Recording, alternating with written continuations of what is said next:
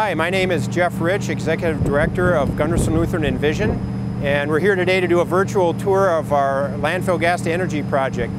This project was started as a combined effort with La Crosse County Solid Waste Department.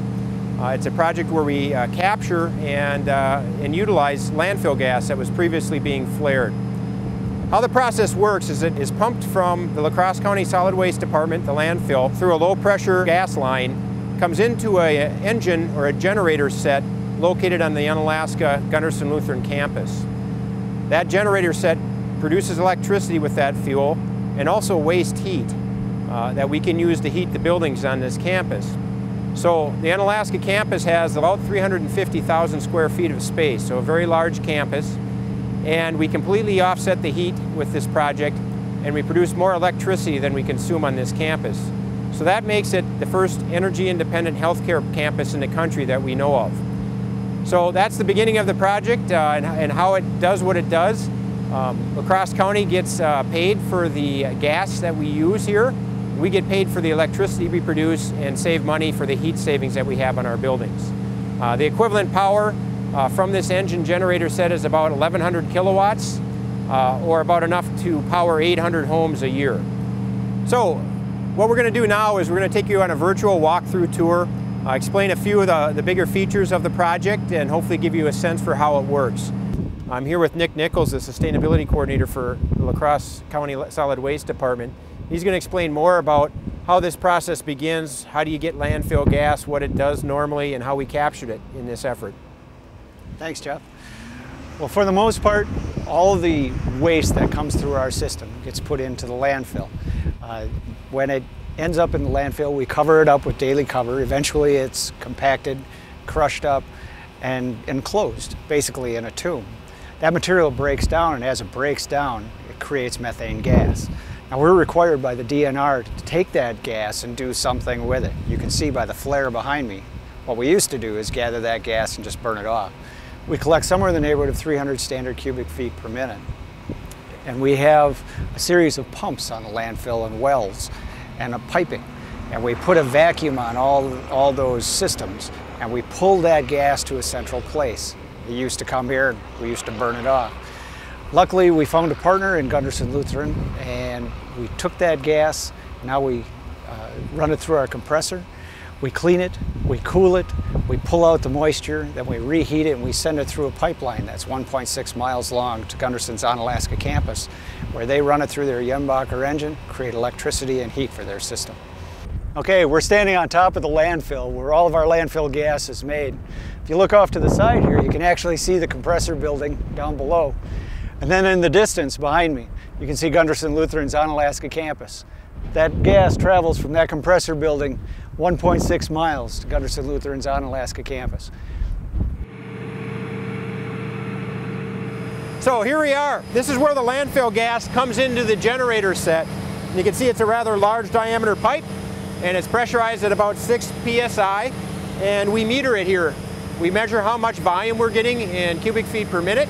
We also measure the methane content or heat value, and we pay the county based on the BTUs that we consume in this engine. So you can see as the train comes forward here, you have the pipes, and then it goes in, the fuel goes right into the engine right here on the outside of the compartment. So now we're going to enter into the generator control room. You'll see we have electronic equipment and monitoring systems in place here to make sure the engine's running properly. This is where we control it.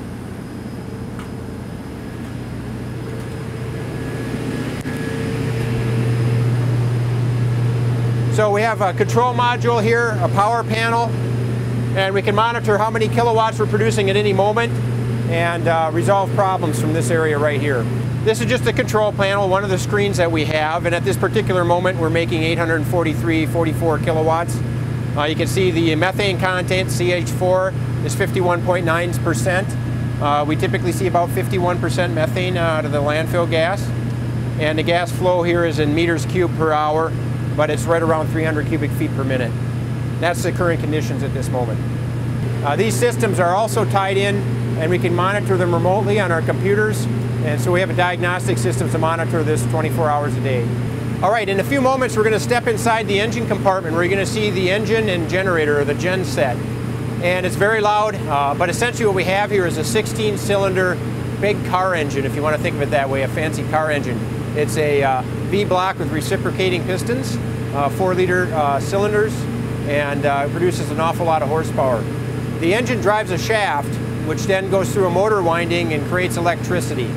And that electricity will come outside of the building. Another thing that happens in this compartment is we capture heat. We're going to recover heat to heat our facilities on the Onalaska campus. And so there's a glycol solution that captures heat from the oil in the block as well as the exhaust. So once the power is created by the generator set, it's wired underneath here to this transformer. And then it gets stepped up to 13.8 kilovolts, which is the grid voltage level that Xcel Energy maintains in this location, and we sell the power to Xcel Energy. We have some other interconnection equipment behind us in these cabinets, but we essentially have the interconnection with Xcel Energy and sell the power to them on a purchase agreement. So we recover the heat from the block on the engine through a mixture of glycol and water, okay, so that it doesn't freeze in the cold temperatures in the wintertime. But we use that, we have a loop running through the block to recover heat. We also have a loop running to the exhaust from the engine, the exhaust system, and that also recovers heat. We capture those and run them through these pipes that you see overhead down into our pump building, which houses the pumps that will then pump the heat to our buildings on the campus. Okay, so now we're in our pump room, what we call the pump house, and basically the glycol solution we mentioned that's coming back and forth through the engine and recovering heat gets piped in here, and you can see that there's 2 supply lines, 2 large supply pipes that are coming in. They end up hitting these pumps right here that we see in red, and then those pumps pump that solution out to our buildings. And you can see also on the wall we have a return line. So we basically pump this through this loop to each building, our support services building and our Onalaska clinic, 24 hours a day, 7 days a week. And in those buildings, that heat is exchanged with their air systems and the domestic hot water systems that serve those buildings, the mechanical systems that we already have in place. So rather than heating that with natural gas that we fire in boilers, we're now able to recover this heat and heat all the hot water needs and all of the building heating needs with this system. All right, so once the glycol solution that captures the heat leaves the pump house, it gets pumped underground in some large pipes and comes to each of our 2 buildings, the support services building on this campus and the Onalaska clinic.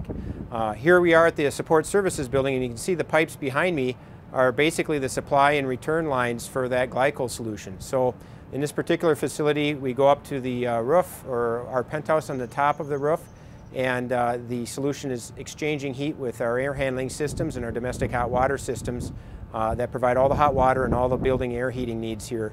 And then it cools down from that process and returns back to the pump house where it picks up more heat and repeats the cycle again. So in wrapping up, this particular project was able to use a previously wasted resource, landfill gas. We use that now to produce clean electricity as well as heat that recovers on the Gundersen Lutheran Onalaska campus, making it the first known energy-independent healthcare campus in the country. If you'd like to learn more, or if you'd like to learn how Gundersen Lutheran Envision can help you and your organization get started, please contact us at the information listed on your screen.